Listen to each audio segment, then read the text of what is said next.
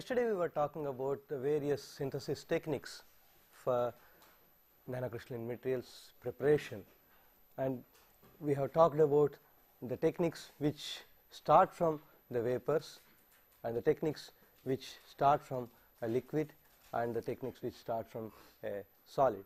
So basically the three sources for the synthesis of nanomaterials. I made a slide for you to understand the comparison between these techniques, and this gives you some idea of various parameters how we can compare different techniques in terms of either their advantages or disadvantages over the other techniques. Here we are comparing four different techniques. One is the modified inert gas condensation technique, okay, which is people usually refer as MIGC. Okay. Basically it's a inert gas condensation technique and has been improved to some extent by controlling the parameters inside to get the best possible efficiency of conversion into nanomaterials from the vapor state. And the HEBM is basically high energy ball milling technique, okay, which is from the solid state. So one is from the vapor state, one is from the solid state, and the spray conversion technique and the sol gel technique are basically from the liquids. Okay. The only difference is in the spray conversion you are basically taking the liquid and forming a spray and then from that getting a nanocrystals. This is similar to atomization, okay.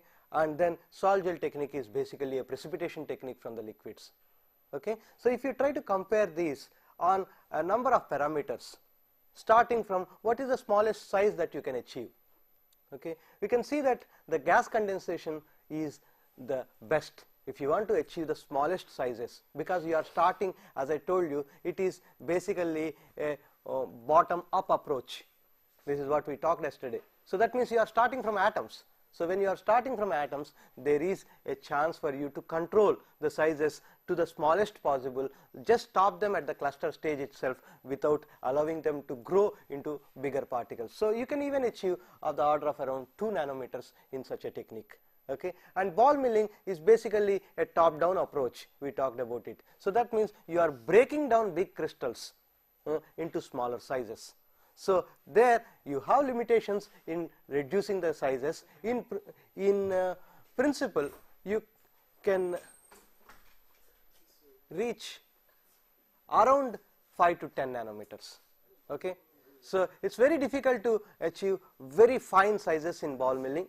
Okay. Particularly we will talk about ball milling a little later when we are going to talk about mechanical alloying. Here what you have is when a ball hits a powder particle, two processes which simultaneously take place. One is the fracture, okay, the particles fracture into smaller sizes. The second one is what is called the cold welding, okay, because when a particle becomes a small fractured particle, there is a large surface area which is exposed now. Okay. The surface area to volume ratio increases. When the surface area to volume ratio increases, it becomes very reactive, and also its surface area being very large, it can get welded to another particle, and as a result you have cold welding taking place. Cold welding also occurs with the particles to the balls that you are using for comminution and also to the container walls. So there is a possibility of cold welding of these particles to particles itself or to the balls or to the container. So this is one of the basic problems of, if you want to say, of the ball milling, that you not only are grinding them to finer sizes, but at the same time there is also a tendency of the particles to weld to themselves, and as a result coarsening takes place. So simultaneously reduction in the grain size and also coarsening takes place, and these two processes simultaneously take place. And depending on the actual conditions of ball milling, which one dominates is what is going to decide whether you get the finer sizes or coarser sizes. If the rate of fracturing dominates, then you will get a finer sizes. And how does it depend on? That depends on the conditions such as what is the energy with which you are ball milling and what is the temperature at which you are ball milling. For example, if I do ball milling at very low temperatures, okay, for example, there is a technique called cryo milling. That means you do ball milling under liquid nitrogen kind of conditions or at temperatures below the room temperature. Okay, somehow you cool down the whole container and the balls and the powder.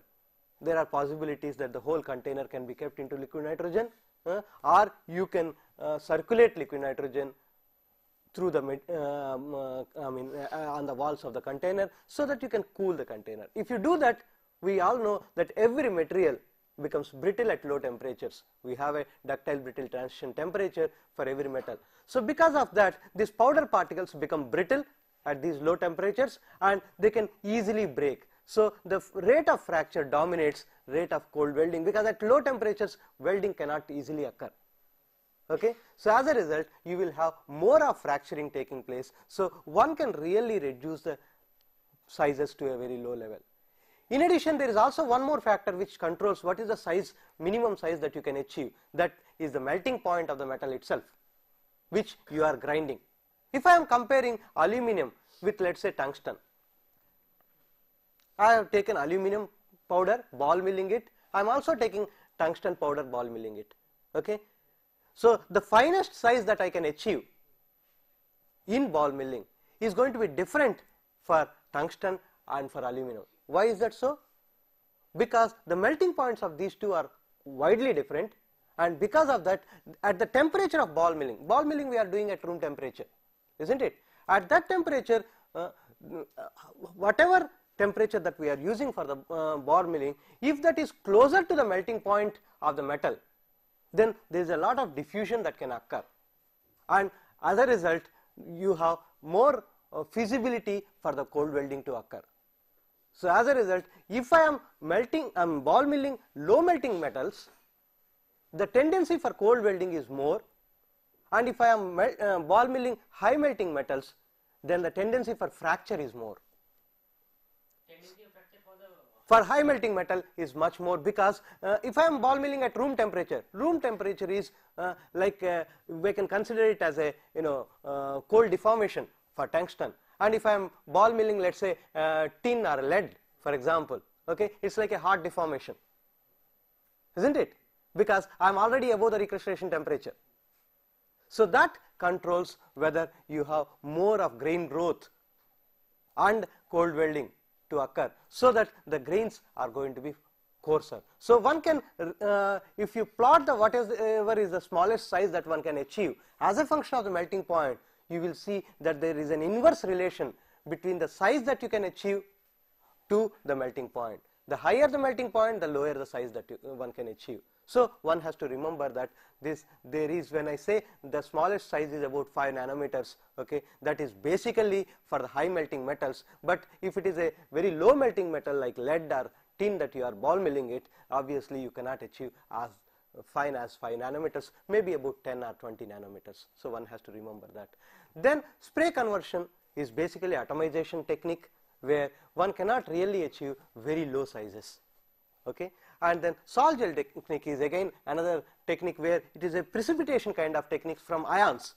So as a result, one can really achieve finer sizes, as fine as what you probably can achieve in the gas condensation, but not really so fine, because here you have precipitation from the liquid state, whereas in a gas condensation you have precipitation from the gaseous state, where there are really atoms or molecules which are in the gaseous state. Individual atoms are there. As we know, in the liquids there is always a short range order. Because of the short range order, there are already clusters in the liquid, okay, whereas in the gas you have individual atoms which get separated out. So one can talk of finer sizes in a gas condensation than any technique that we can think of. Okay, and come to the other major problem of this kind of a technique is what is called contamination. Okay, contamination from the environment during the process of synthesis of these nanomaterials. Because when you are making a nanomaterial, for example, if you want to make a silicon nanoparticles for some electronic applications, such as maybe some semiconducting applications, you don't want any other element to come into picture, because that is going to affect the properties of it. So chemical contamination from the environment, whether it is the gaseous environment that you have inside the chamber which you are using for synthesizing, like for example oxygen contamination or hydrogen contamination or nitrogen contamination, that is one problem depending on the type of material that you are synthesizing. For some materials, maybe contamination may not be a real problem depending on the real application, but in some cases contamination can be a major problem. The other thing could be from the tools that you are using for synthesizing. For example, in ball milling, we are using the balls which hit the powder particles to make them finer. So depending on the material that we use for the balls, if that ball's material is not very hard and if it is soft, there is a possibility of erosion of these balls, and that can come into as a contamination. So if you look at the contamination, basically gas condensation gives you the lowest contamination. The other techniques always give you contamination. Even for spray conversion, we are basically doing atomization kind of thing using nozzles, isn't it? So there can be contamination from the nozzles because high melting liquid is going through the nozzles. So one can have contamination from there. So in sol gel technique, there can be contamination from the unreacted products.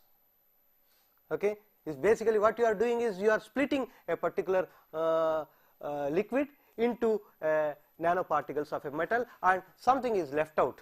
Okay, that can contaminate the powders, so that you can have some unreacted products which are left out in the material. So that is one of the major problems. One has to control that. Then comes to composition control. Okay,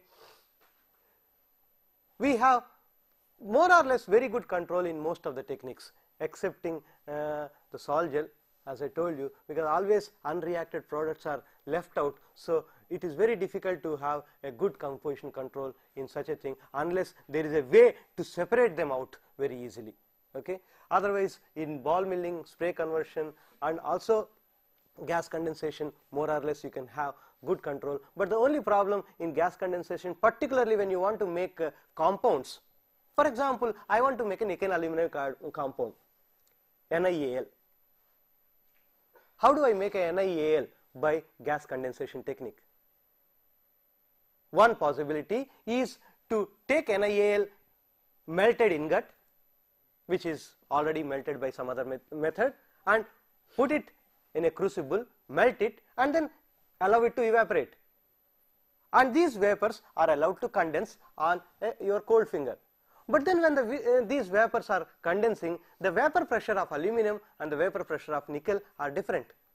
Once it is evaporated, okay, the aluminum and nickel are there in the vapor as separate entities. Okay, and these two are supposed to come together and form again NiAl compound, nanoparticles.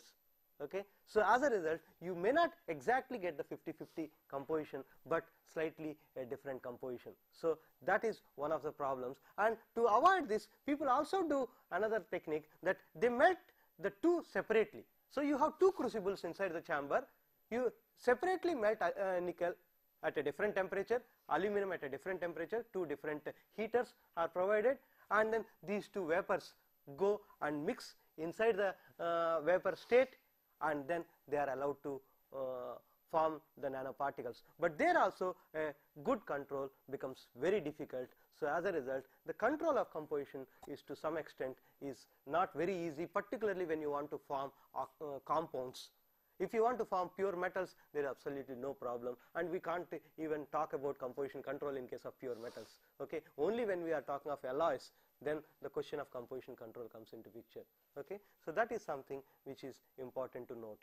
And then process control is excellent in most of the techniques, particularly the gas condensation and high energy ball milling.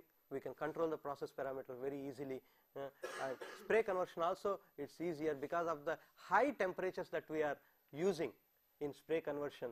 The process control becomes slightly difficult, and the sol gel, as we see, that it's a precipitation technique, and controlling the conditions such that only one of those required element precipitates is a parameter one has to really control, so that nothing else precipitates out, but whatever, there should be a selective precipitation of what you are interested in. So that has to be controlled very well. Then the production rate, this is an important thing as for an engineer or for someone who wants to commercialize the process. It is very low in gas condensation. We know that it is the gases, we need a huge chamber to produce a small quantity of nanoparticles there, and then ball milling is good but not very high. We can produce about 1 to 2 kgs of powder in a day. And then you have spray conversion and sol gel techniques, which are basically atomization and chemical deposition techniques, where one can have larger quantities. In principle, these two techniques can have higher, but at the same time, considering the difficulties with the other techniques, people do not really readily go into these techniques unless you are specifically looking for one particular type of metal which is easily can be made by these techniques and on a larger quantities. Okay, so one has to always consider many aspects, not just the production rate. Okay, in fact, next month we are going to have a what is called a one-day workshop on how to improve the production rate of ball milling. Okay, so how do we scale it up? We are going to come to it in a minute. That possibility of scaling up. Okay, it's very difficult in a gas condensation, because you know that if you want to really scale it up, the chambers sizes that are required are huge, and the whole chamber has to be evacuated, okay, because you have to evaporate the metal. So as a result, it's very difficult, but the other three techniques are much easier, and we are looking at what are the problems that we are going to face when you are scaling it up to larger quantities. Particularly defense people are very much keen to produce these nano composites on a larger scale. Okay, they have given us a big project, and they want us to look into all the aspects of what are the problems that you will face if you scale it up to let's say about 50 kilos or so per day. So if you want to do that, what kind of a ball mills that one has to consider?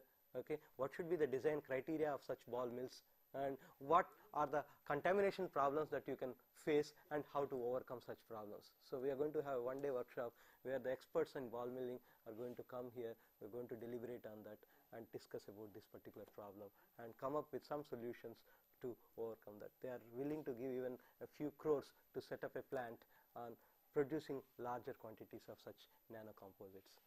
So, and production cost, if you consider, it's very low for the three techniques, which are ball milling, spray conversion, and sol gel. Sol gel, basically you need only chemicals, nothing else. Okay, so if you as long as the chemicals are not costly, which you are considering, it's a very low cost process. But gas condensation, as you know, you need a lot of both capital cost and production cost are going to be very high for the gas condensation technique, excepting that gas condensation technique is the only technique when you want to really produce few clusters. So that one has to remember that depending on the actual requirement, so one has to choose. One cannot say that this technique is better than that technique. So they are all complementary to each other depending on the type of application one has to think of it. Okay, so then we were talking about various nanomaterials that one can synthesize. This is one example of what are called filamentary nanocomposites. One can produce, as I told you, layered structures. This is such a layered structure which is cross-sectioned. So a layer structure of, for example, copper nano layer and silver nano layer, okay, have been produced, and which have been sectioned, and we are looking at one of those sections. And one can do, for example, in TEM, what is called a in situ heating experiments. Have you ever come across characterization using TEM? If you go to TEM, there are certain transmission electron microscopes available where there is a possibility of heating the sample, okay, to at least about 700-800 degrees centigrade or so. And when you kind of heat these nanoparticles from low temperatures, you can really see in situ how these nanoparticles grow. Okay, what is the tendency of this? Some of the particles have a tendency to grow very fast. Okay, particularly nanocrystalline pure metals grow very fast, and nanocrystalline alloys have a tendency to have a lower growth rates, particularly because the diffusivities are restricted when you alloy an element with another solute. So unless both of them diffuse very fast, you cannot have a growth, because any grain growth has to be controlled with basically the diffusion rates. So as a result, if you put either alloying elements, which is called solute drag effect, okay, so whenever you put a solute atom into that, So the growth rates are restricted because of what is called solute drag effect. And the second way of controlling the grain growth is what is called putting some pinning agents, which is people usually refer to as Jenner pinning effect. Okay, so when you put some hard particles at the grain boundaries which prevent the grain growth of these particles, we will come to those things a little later. So this is one such example of silver copper as deposited and heated to 600 degrees in situ. So what happens, how the nanoparticles grow? You can see when you heat to around 600 degrees centigrade, which is almost more than half of the melting point of silver. So you still retain about 50 to 100 nanometer particles. Okay, when you start with about 10 to 20 nanometer particles. Okay, and one can do in situ various temperatures. Okay, so the same silver, the only difference is silver copper alloy has been deposited on copper here, and what we are looking at is the silver copper alloy region. Okay, the copper substrate is not shown here, and if you look at that, heated to 200, heated to 300, 400 and 600, how the grain growth occurs. One can talk about what are called growth kinetics, okay, what are called grain coarsening kinetics. One can do all that as a function of temperature. And usually in these materials, for example, if you compare this with the previous picture, this is also 600 degrees, and here you have on the right bottom is also 600 degrees. You can see the grain sizes here are much finer than what you see in the pure silver which is deposited on copper. So that can give you an idea that if you have such a alloying elements induced into the copper, into the silver, you can reduce the grain growth. There are also additional advantages. Here is one case of nickel. If you make a nanocrystalline nickel, what kind of advantages one can achieve when compared to normal typical polycrystalline nickel? If you look at the hardness would be about 5 times higher. And look at the wear resistance, is about 170 times increase you can achieve. This has been experimentally verified, and these are the results obtained from the experiments. So one can really think of wear resistant coatings on surfaces of some substrates wherever you want to increase the wear resistance with nano coatings of some materials such as nickel. Nickel is a pure metal. Definitely if you can have a compound coated on a substrate, you can have much higher wear resistance. Even with pure metal, if you can achieve about 170 times higher wear resistance, you can imagine definitely with intermetallic compounds or some oxide nanoparticles, you will achieve much higher wear resistance. Then frictional coefficient decreases by half. Okay, so you can have very smooth surfaces without any friction because the grain sizes are very small. Okay, so you can have much better smoothness as far as the surface is concerned, and once the frictional coefficient decreases, you can have better wear resistance because wear resistance is also connected to the frictional coefficient. Okay, then corrosion resistance, this is another interesting thing. Though we think of you are making it nano, okay, that means the grain boundaries are increasing, the number of grain boundaries are increasing, and we know that each grain boundary acts as a region for corrosion. But at the same time, when you increase such large number of fine grain boundaries, okay, you can improve the corrosion resistance of material.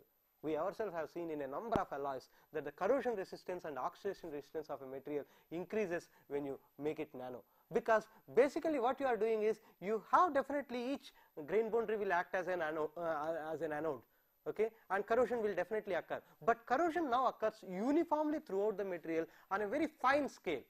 There is no localized pitting that takes place, and because of that you can have an improvement in the corrosion resistance of the material. So one can improve the corrosion resistance, okay, and strength obviously increases to a large extent. 3 to 10 times increase in the strength one can achieve, and there are effects on the magnetic properties. Coercivity decreases, resistivity increases, and the magnetic saturation magnetization reduces by about 5%. And this is one more important thing, that one of the major advantages of using nanocrystalline materials is for their what kind of application? Can you think of the first application that one can think of the moment you think of a nanomaterial is catalytic application. because you have a high surface area to volume ratio. Forget about grain boundary properties and all.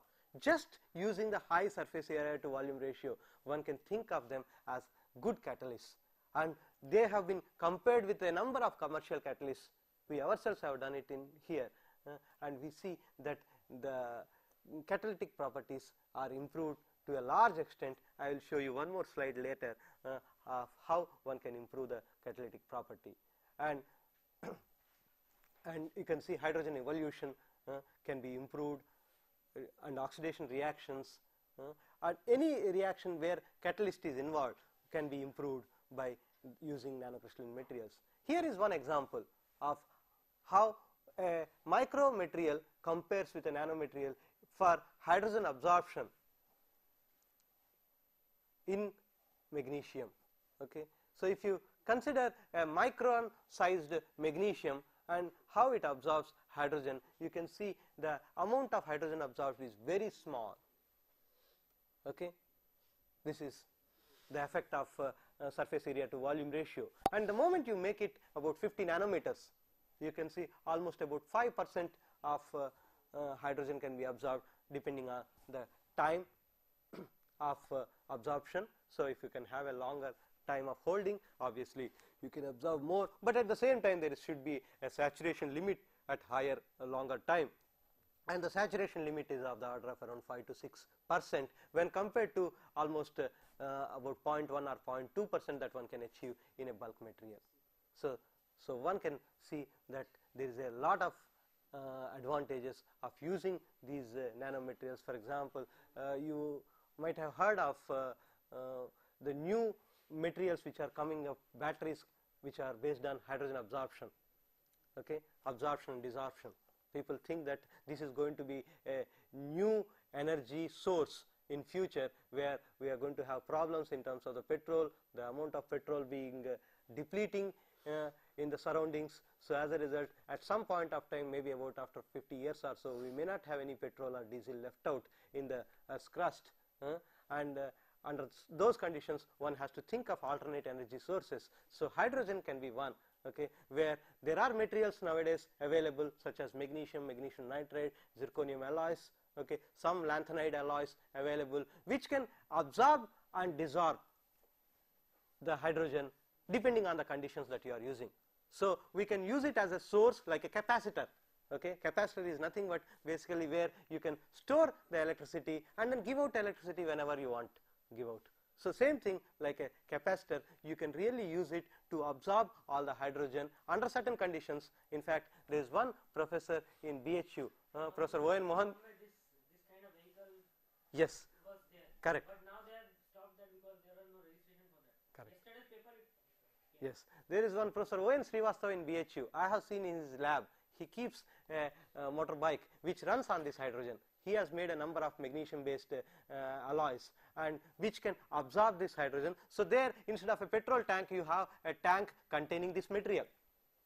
Okay, so you have a hydrogen. It's like whenever you need a hydrogen to be charged into the material, okay, you take it to a filling station, like you take your car to your filling station to fill it with petrol, you fill it with hydrogen. Okay, and once it is filled for a number of cycles, it can work out, and once you think that because of leakage or whatever it is, the hydrogen is depleted, then you again take it to a filling station, again fill it with hydrogen. Okay, and once you fill it with hydrogen, at some point of time during the process, okay, it can dissolve the hydrogen, and once the hydrogen is dissolved, that is used for oxidation, and then it generates energy, and with that energy one can move the vehicle. So there is a vehicle like that in India itself. People have done a lot of work on that. So these are new things that are coming up, particularly with the invention of nanomaterials.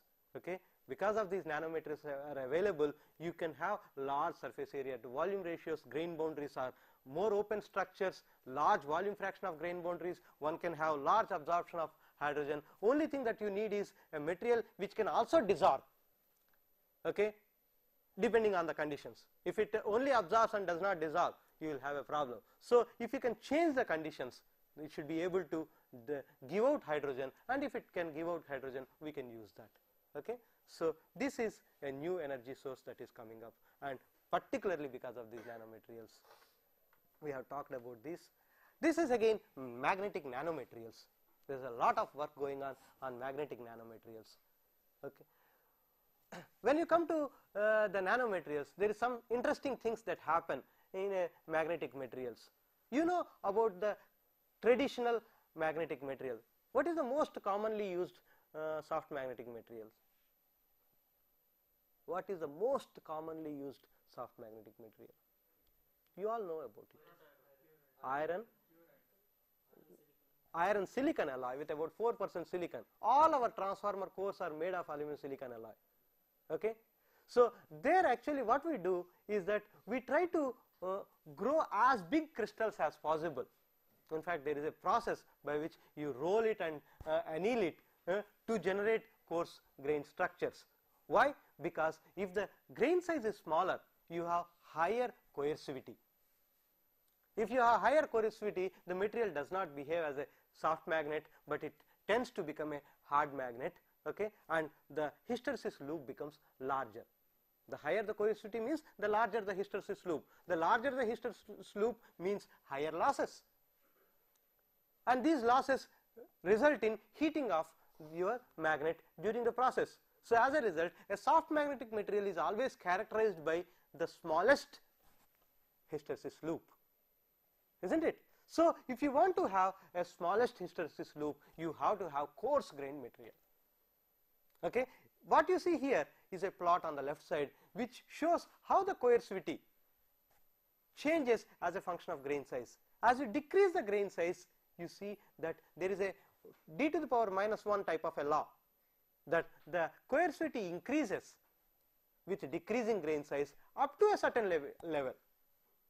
Till recently, when the nanocrystals have not really evolved, people worked only in that domain, where people know only that yes, the coercivity increases with decreasing grain size, and then so that's why everybody was interested only how to decrease the coercivity by increasing the grain size.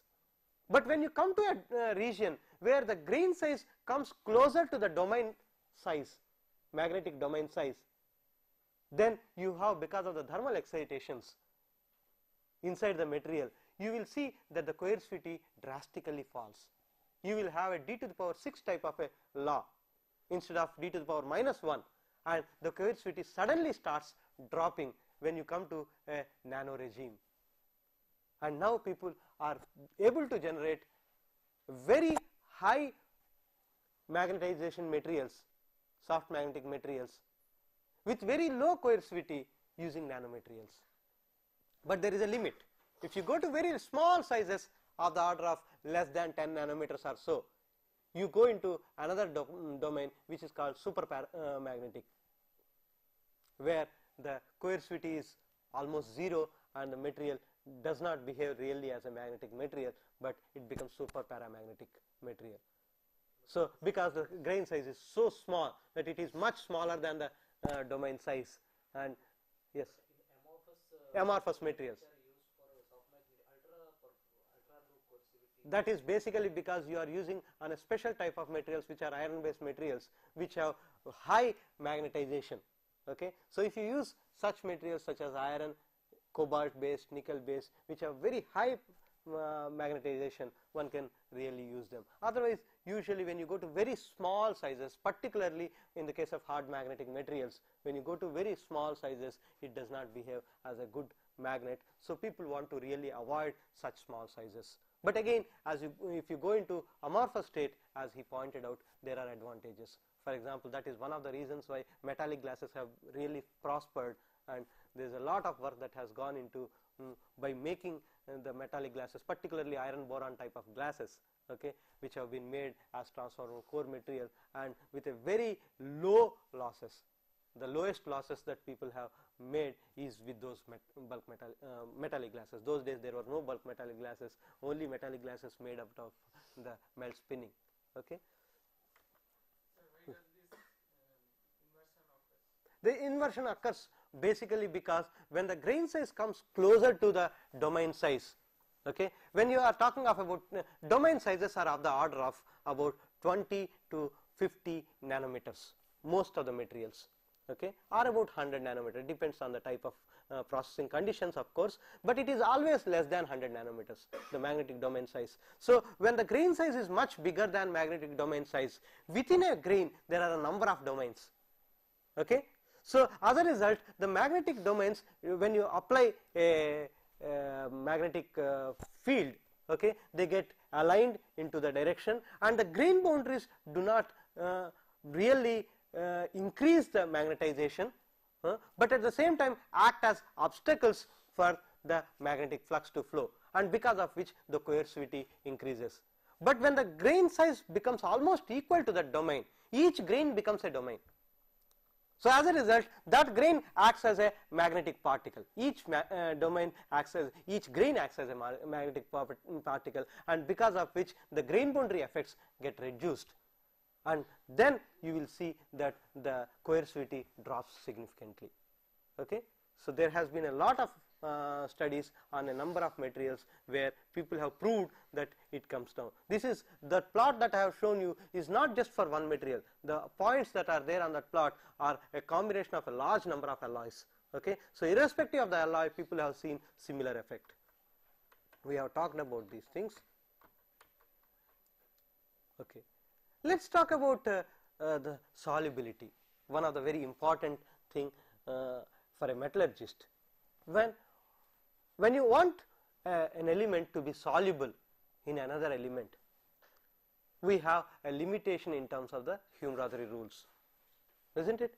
We know that Hume-Rothery rules give us a restriction on what is the solubility limit, okay. Some elements are able to be soluble in another element very easily whenever the size factor is very small, whenever the crystal structure of the solute is same as that of the solvent, and particularly the other two factors, which are the electronegativity factor and the valency factor, are favorable. So when you have all favorable conditions, then only you get a large solubility. Copper nickel is one example, okay, but there are also exceptions such as silver copper, where we know that though most of the conditions are more or less satisfying, but you don't get a isomorphous system there, but you get a eutectic system there, okay. In fact, that is the reason for the development of a new field called rapid solidification. When we come to RSP, we will talk about it, that silver copper was the starting point for Paul Dewey to develop this new technique of what is called melt spinning or gun quenching technique. So we will come to it a little later, but the thing is that, as I told you, if you can have a larger solubility, you have advantage on two accounts. One is that solid solution strengthening can be improved.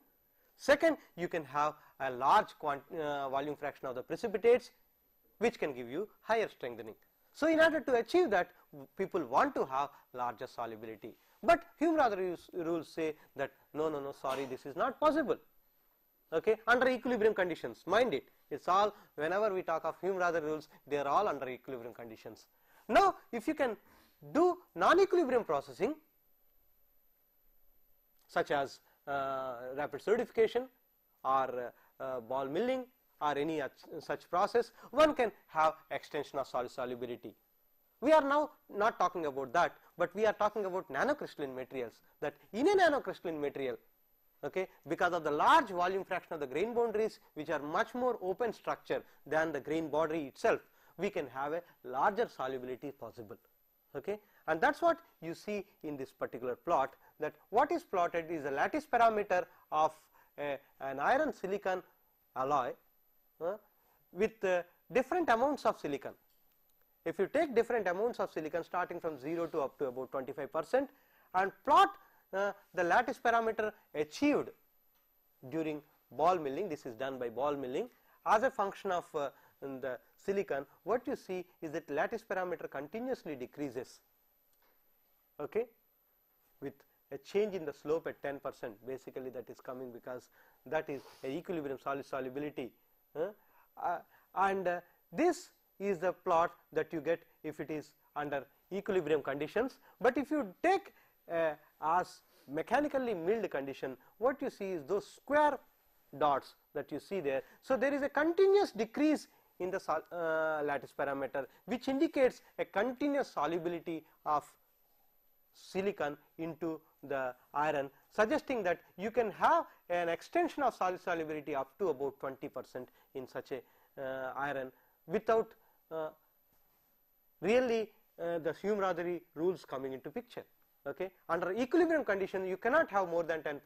What you see, the circular dots are equilibrium conditions which are obtained by heating the same alloy to high temperature. If you heat the same alloy, you lose the extension of solubility. This we know, because extension of solid solubility is only metastable extension. Okay. If I heat it, the second phase, which is in this particular case, the second phase is Fe3Si, which precipitates out, and then you lose the solubility, extension of solubility. So, but under the mechanically alloyed conditions, because you are producing nanomaterial, and you can have a extension of solid solubility. And this can also be seen in a number of systems. This is one example of copper nickel and copper zinc, where we say nanocrystallization is a prerequisite for alloying. Okay. If you want alloying to occur, large quantity of solute atom to dissolve into the solvent atom, you need nanocrystallization to occur. So, that is the first step. Unless it becomes nanocrystal, it does not, the solute atom does not dissolve into the solvent atom, and that is proved by this plot. We will try to have a look at the right plot, where you see the crystallite size of, let us say, alpha in copper zinc. What is an alpha phase? In a copper zinc phase diagram, what is an alpha phase? Yes, you all have seen copper zinc. Brasses are known to you.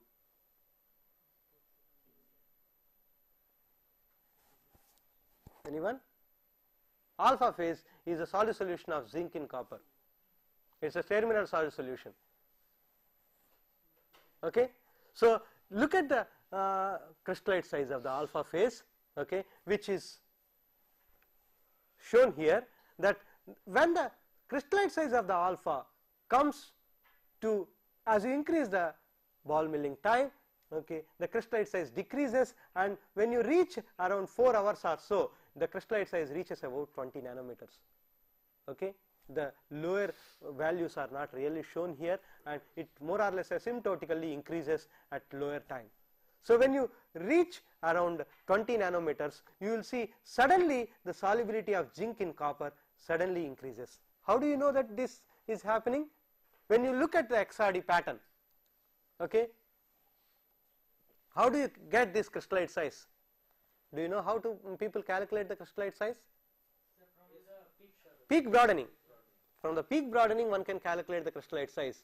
So, if you look at the copper peaks, you will see that as you keep on doing ball milling, the peak broadening increases, and the moment the broadening reaches a particular critical value, suddenly the peak starts shifting. The peak shift basically means what? The lattice parameter has changed. And why does the lattice parameter change? When an element dissolves into it. Okay. So, you see that the peak shift occurs only when the broadening crosses a critical value. That means when the crystallite size reaches a critical value. Till then, the peak does not shift and the solubility is 0. This is true irrespective of the composition that you choose. For example, here 30% zinc, 40% zinc, 50% zinc. 3 different compositions are compared. For all of them, you see the similar plot. Suddenly, there is a jump in the solubility. Okay. So, once you reach that particular critical crystallite size, suddenly you see that zinc starts dissolving into copper, and then till then it does not dissolve. This is true even in copper nickel. If you have a look at this, okay, here is an example of one composition which is ball milled in 3 different milling media. Okay. That means the balls and the container that is used is called milling media. Okay. Here one is tungsten carbide, WC, and chrome steel and stainless steel. You may ask, why should there be an effect of the milling media? You can see interestingly that if you look at the top one, tungsten carbide, you see the peaks of copper and peaks of nickel separately. That clearly tells you that the alloying has not taken place. Copper is remaining separately, nickel is remaining separately. The both have not really become an alloy. There is a pure metal mixture of copper and nickel. But if you look at the bottom two, okay, the two peaks have merged into one peak. That means an alloy or solid solution has formed. And if you carefully look at it, the peak broadening here in the bottom two cases is much larger than the peak broadening in the top two cases. That means the crystallite size in the two bottom cases is much smaller than the crystallite size in the top case. In fact, when we have calculated, the tungsten carbide case gives you about 200 nanometers. In that bottom two, you get about 20 nanometers. Why is this so? This happens basically because when you ball mill in a chrome steel or stainless steel, there is a contamination of iron coming from the balls. When the iron goes into copper and nickel, okay, there is a solid solution strengthening that takes place. Okay, when iron, which is coming from as a contamination from the balls into the copper powder, okay, dissolves into it, immediately there is a solid solution strengthening. Once that happens, the powder particles become more hard. Okay, they become harder, and if they become harder, they can break more easily. The rate of fracture increases when it becomes harder.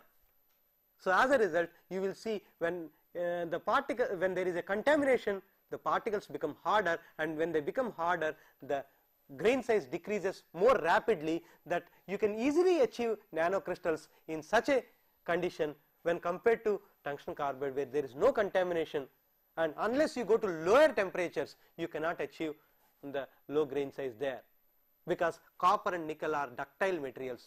Usually in ductile materials, the fracturing does not occur very easily.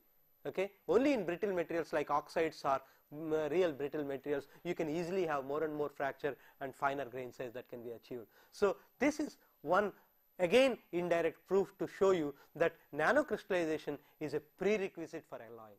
Unless it becomes nanocrystal, alloying cannot occur. Okay, this has been observed in a number of cases. So you can see, once a material becomes nanocrystal, there are so many things happening. Okay, magnetic properties, okay, physical properties and mechanical properties, and even alloying itself, okay, is going to change when you go into a nanocrystalline regime. So there are so many fascinating avenues that open up when you go to nanocrystal. This is another example to show you. Here what we have shown is the solubility of silicon in iron as a function of crystallite size. A clear demonstration of how crystallite size again affects the alloying. You see that until you reach around 20 nanometers, the solubility is almost zero. Okay, the silicon solubility in iron is almost zero up to about 20 nanometers, starting from about 100 nanometers. One can even do higher, larger sizes. You will see again there will be almost no solubility. But once you come below 20 nanometers, there is a sudden rise in the solubility, and as you go to lower and lower sizes, there is more and more solubility. And you also see a dotted line here, and dotted line is nothing but the volume fraction of the grain boundaries, calculated volume fraction of the grain boundaries. As I told you, one can calculate once you know the grain size, assuming a certain thickness for the grain boundary. Yesterday we talked about it. What is the volume fraction of the grain boundaries, which is 3 delta by D approximately. Okay, so that 3 delta by D, if we can use that formula, one can calculate the how that volume fraction of the grain boundaries changes, and that more or less goes almost in the same fashion. So that means this increase in the solubility can be directly attributed to the increase in the grain boundary volume fraction. In fact, the difference between these two curves is basically because of our assumption that the delta, which is the grain boundary thickness, is constant throughout the regime. In principle, if one can consider the variation of the grain boundary thickness as a function of the grain size itself, we know that as grain size decreases, grain boundary thickness increases. If one can consider that, these two curves will almost merge, but there is no real evidence available on how the grain boundary thickness varies with the grain size, though people know theoretically it should be increasing with decreasing grain size, but the actual numbers are not available. So as a result, at the moment we have only used a fixed grain boundary thickness, and with that you can still see that there is a clear one-to-one correlation between the grain boundary volume fraction to the solubility. And there is another interesting phenomena that one can observe when you go to nano regime, particularly when intermetallic compounds are formed. Okay. Here is an example of two intermetallic compounds. One is an Al3Ni compound, another is Al-Ni compound. When you look at these two compounds, okay, what you see interestingly is that when you start ball milling, okay, aluminum and nickel together, choosing the composition which is shown there, one gives you Al3Ni phase, another gives you Al-Ni phase. Okay, you choose the composition accordingly so that you get these two phases. And what you see is that the crystallite size of aluminum and the crystallite size of nickel decrease continuously, and you can see that crystallite size of nickel is smaller than that of aluminum, okay, which is again corresponding to what I have told you earlier, that nickel having a higher melting point, it will have a lower crystallite size than aluminum having a lower melting point. Okay. So, but what is more interesting here is not that fact. The more interesting thing is that once the two crystallite sizes reach a critical value, suddenly there is a reaction between the nickel and aluminum. So, what you see here is that if you think of the nickel aluminum alternate layers which form during ball milling, you always know that the nickel and aluminum, both of them are refined, made finer, and when a ball hits a ductile powder particle, it immediately becomes a flake, and these flakes get adhered to each other and form what are like a sandwich kind of a structure. And within this sandwich structure, when the crystallite size becomes very fine, there is a sudden reaction between these two, and then formation of a compound that occurs. But this occurs exactly at a critical crystallite size, and that is what you see here. This is what we call it as discontinuous additive mixing, okay, because there is a discontinuity in the crystallite size there, and there is a kind of an addition of the two crystallite sizes, and the crystallite size of the intermetallic that is coming out is equivalent to the summation of the two crystallite sizes. That means if you assume two layers, and the two layers react with each other, and you have an intermetallic compound forming, and its crystallite size is nothing but the summation of these two crystallite sizes, okay, and this is what is called discontinuous additive mixing, and this is observed in all ordered intermetallic compounds with a large negative enthalpy of mixing. And in fact, we have also seen that the higher the negative enthalpy of mixing, we all know that if the enthalpy of mixing of a compound, if it is higher, it has a greater driving force for forming, isn't it? When the enthalpy of mixing of an intermetallic compound is large, we can say its driving force is large, and if it has a large driving force for its formation, it can form even at a coarser crystallite size. So that means this critical size is a function of the delta H mixing of the compound, that if the compound has a low enthalpy of mixing, you need to take the particles to lower and lower sizes for the intermetallic compound to form, which may not be possible under normal milling conditions, that you may have to do probably cryo milling. But if the enthalpy of mixing is very largely negative, then even under normal conditions at a larger crystallite size itself, you may be able to make these compounds. And we have done a number of cases, and we have seen that if the compound is disordered, you don't have this kind of a situation. That here is an example where we have taken an aluminum nickel and put chromium and iron into it. The moment you put chromium and iron of a particular concentration, it becomes disordered. Once it becomes disordered, it behaves like a solid solution. There is no discontinuous additive mixing kind of thing. Then what you see is that with decreasing crystallite size, once the crystallite size reaches below a certain value, there is a continuous shift of the peaks and a continuous solubility that occurs, and there is no reaction and formation of a new compound. Okay. So this is one of the major changes that you see when you go from an ordered compound to a disordered compound. Disordered compounds behave like solid solutions, ordered compounds where reactive mixing occurs. This is similar to self-propagating high temperature synthesis. you must have heard of, some of the people must have heard of what is called self-propagating high temperature synthesis, where you take individual elements, heat them to high temperature, and immediately both of them react with each other, and when there is a reaction between each other, then the compound forms. When the compound forms, then a enthalpy is released, because this is an exothermic reaction, and when there is a release of enthalpy, that enthalpy will help in the further transformation of the remaining material, so that it is a self-propagating wave. Okay, once the wave is ignited, okay, once the reaction is initiated, then the energy that is released will be sufficient to overcome the activation barrier for the rest of the material to get ignited, and you have a continuous formation of these intermetallic compounds. A number of such intermetallic compounds are being made with this kind of a process. But here the interesting thing is, everything is happening at room temperature, just because you are making it into nano. Here it is not happening because you are igniting it with high temperature. No, we are not igniting it. The ignition is taking place because of the crystallite size being very low, where the surface area to volume ratio is so high that ignition occurs automatically because of the nanocrystallite size. So you can see that nanocrystallization is again a kind of a first step for such a ignition to occur and formation of such compounds. And this has been proved in a number of cases. You can see here, this is a kind of a summation of a study on a number of systems, that you see that as long as they are ordered, okay, you have a discontinuous additive mixing, and if they are disordered, you have a continuous additive mixing. We will stop here and continue in the next class.